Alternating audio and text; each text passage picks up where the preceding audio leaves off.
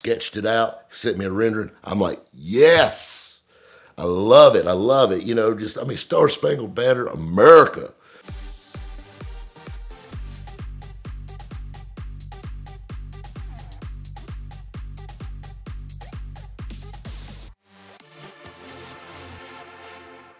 I don't know a lot about things. I don't know a lot about life. Never claimed to. You know, I've been a really lucky guy, but there's one thing that I call that I pride myself on.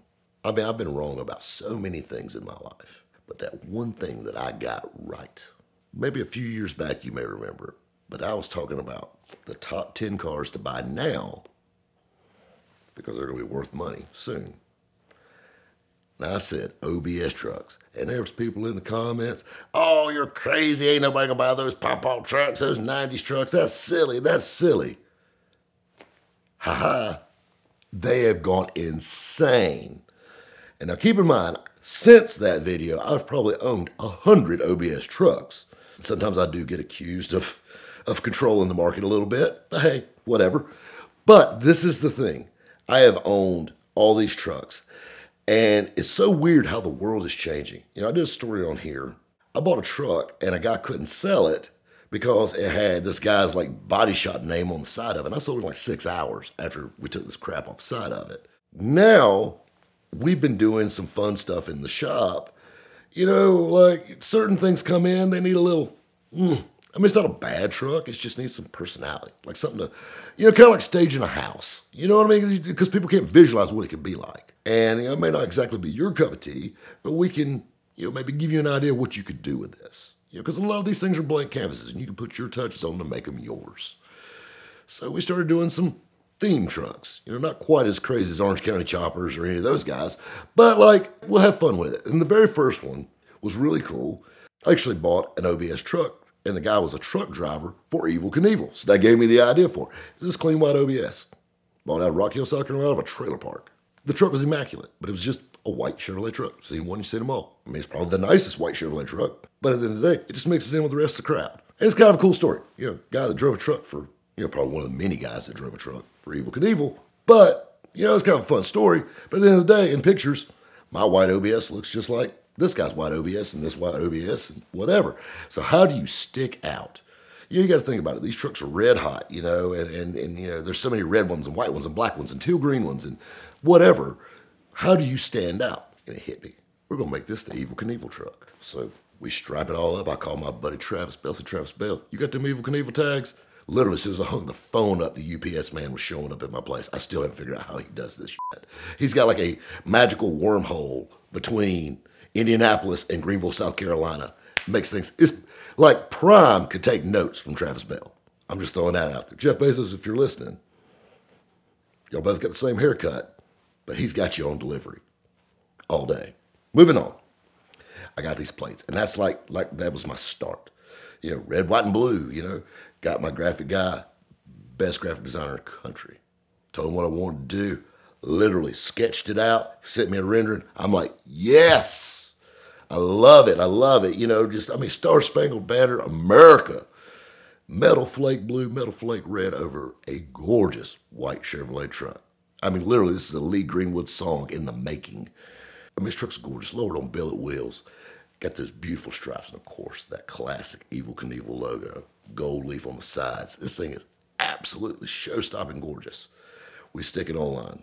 Literally sold in 8 hours and ended up going to Butte, Montana, the home of Evel Knievel, which is kind of like, you know, an Elvis car going back to Graceland. You know, I mean, that's awesome. And I've got fans that watch the channel that have sent me pictures of the Evel truck riding around in Montana. Like, it is so neat that it's something that we created out of basically thin air is, you know, like the coolest thing around. And now it's been, and you get a few, there's been a few more Evel trucks pop up. You know, whenever you have a good idea, somebody's going to duplicate it. But, you know, that got me thinking about some of these theme trucks, you know, and I got a great graphic designer, you know, and I buy a lot of vehicles. You got to think about it. I sell over 100 a year by myself. Another funny one we bought, I bought a 64 C10 truck. It was maroon. It had disc brakes, it had a small block Chevrolet in it. This little plain. I bought this truck for nothing. I mean, like literally it was a steal of a deal.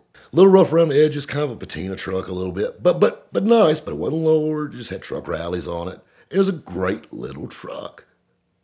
And I thought, we were kind of busy. The shop was kind of backed up a little bit. Like the truck needed something. It was just maroon. It was just blah. Just dead maroon paint. It had a white top. And I'm like, what can we do with this thing? What can we do with this thing? And I'm like, so my shop finally cleared out a little bit. So we set the shop, big wheels. We didn't put air ride on it. Just kind of made it cool. But we got it done. And it's just kind of like every other second gen C10. It's all right. It's not a show truck by any chance. It's just a little petite truck. I'm like, what can we do? And I started thinking like, we could do a theme with this. And that got me thinking. And I was watching the news. They were talking about the very first insane asylum in the state of South Carolina burning to the ground. Been closed for years, but the building actually burned to the ground on Bull Street in Columbia, South Carolina.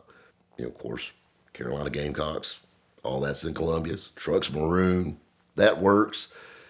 So I got a good friend of mine, he passed away now, a really good friend of mine who did hand lettering, and no stickers, all paint. And I told him what I wanted to do, and I wanted to mimic these logos. And of course, we found the logos online. I wanted to look like this, put your spin on it. We did this truck, and we called it the Psycho C10, but we lettered it for the South Carolina Mental Institution. And it had been around since 1865, and even across the back of the tailgate, it said serving the mentally ill since 1865. And we made it look like a landscaper truck for the mental institution. That truck didn't even get done. He was painting the one side, he was done. And I popped a picture of it on Instagram in my story. The other side wasn't even painted yet, and I sold it. I mean, like, they fall in love with it. I'm like, man, I'm 2 for 2 on these theme trucks. Got me thinking again. So, and this is what you do like with problem children trucks, things you just can't get rid of. So, moving forward, had a good friend of mine. He had a blue Chevrolet truck, just a blue OBS. They hauled trash in it. He goes, man, I've had this thing for sale on Marketplace for 6 months, and I never even got a reply. And, I mean, the truck ran good. It was rough, dead paint. It needed everything. The interior looked like a wild bear cat had been locked in it for 6 months. But it was just a good, solid old truck, but nobody wanted it. So what did we do? We lowered it, put a big set of wheels on it. We lettered it up. Crane Chevrolet, the oldest Chevrolet dealership in the state of South Carolina. Parts delivery truck for Crane Chevrolet. Sold it in 2 days. And that truck now, I sold to a guy in Georgia here, and it actually ended up, I think it's in like Alabama now. Like these things are floating around. And another funny story, this is kind of a little more recent. We had one, and it was kind of funny. I bought 5 vehicles from one guy, and he had this one OBS truck that it was cute, lower down set of wheels, but it got thrown in on the deal. Like, it was one of those things like, you got to buy them all. I would never really seek this vehicle out. And I mean, I'll be honest with you, I was figuring I'd end up making a shop truck out of it. Just let guys run Home Depot in it or something. And my rep guy saw it. He goes, dude, we can make this cool. I mean, like scorched paint, literally just got the surface rust on the roof, dents and dings all in it, literally rougher than a night in jail. And he lettered it up like an old phone company truck with, patina the stripes and everything. And it looked like those stripes had been on there for 30 years when they hadn't been on there 30 minutes. We literally posted a TikTok of him wrapping it, and it went viral. And then next thing you know, we stuck it on Marketplace. It sold in 5 hours. It went to Illinois. There's somebody riding around in Illinois with Southern Belle on the side of a pickup truck. We call it a speed dial. Gave it a funny little name. But it just goes to show you, like, it's so crazy. I used to take things off of trucks to sell them, and now I put names back on them. Hey, you know what? I don't know the market. I just know what sells. Rinse and repeat. When you get a ticket, no matter where it happens, it's more important than ever to fight every one. And the perfect partner in that fight is the Ticket Clinic. When you get a ticket, you're facing costly insurance premium increases, points on your license, fines, risk of suspension, jail time, and they can help you avoid all of that. They've got offices in Florida and in California, but they can help you fight a ticket through their network of attorneys no matter where in the United States you get one. You can text a picture of your ticket to 305-305, or you can check them out now at the link in the description below. So thank them for their support of VINwiki, of CarTrek, and fight your ticket with the Ticket Clinic.